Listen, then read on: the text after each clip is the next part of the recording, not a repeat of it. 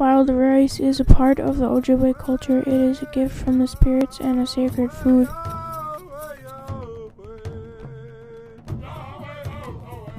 Clean water is also important to the Ojibwe and needed for both the wild rice and animals to thrive. What creatures depend on wild rice? Well, very, very many different species depend on wild rice. It's a pretty amazing plant that way, that wild rice environments tend to attract everything from insects to things as large as deer and moose to come and feed on them. They're important, especially important to ducks, and they're sort of famous as a food for waterfowl species and geese and swans.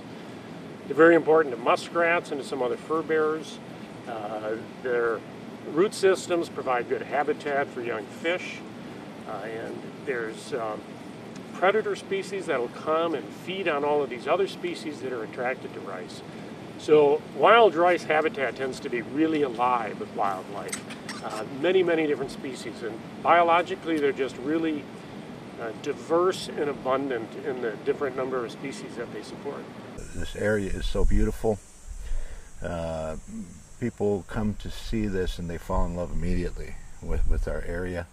The waters, the air here is so clear and clean, and a lot of us share in some of the larger community than just the reservation and just the village that I live in. A real love of this territory, a love of the lifestyle here. I guess for me, reasonable, quiet, but loving way of what surrounds me. The pollution caused by the mine that is being created could affect the creatures around it, putting their lives at risk. The contamination caused by the mine could also reach different bodies of water around it. This mine is to be located on the Pinocchio Range near the town of Mellon, Wisconsin. And the proposed mine would be located at the very headwaters of the Bad River watershed.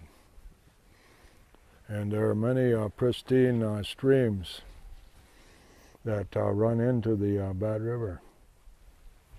And I'm afraid this mining operation would threaten the environmental integrity of that entire watershed. Okay, thank you. And would disrupt those various ecosystems in the watershed. We're concerned primarily about water quality, about air quality, and its effects that it would have on our wild rice here on the reservation, and it's a threat to our identity as a people in many different ways. What happens if the contamination reaches the Great Lakes? If it did reach out to the Great Lakes, it could negatively impact the aquatic resources, so the fisheries. It could negatively impact some of the plants that are out there. Also, it could have effects on some water chemistry too. I think it is possible. We've been seeing within the Great Lakes region there is other mining operations, and people are concerned if it is going to reach the Great Lakes. I believe that the possibilities of pollution in our Bad River watershed is impossible to calculate, and if it really happens, impossible to fix. It would take probably something like 100,000 years for everything to fix itself again if that were to happen, and I just don't see that as a good way to operate.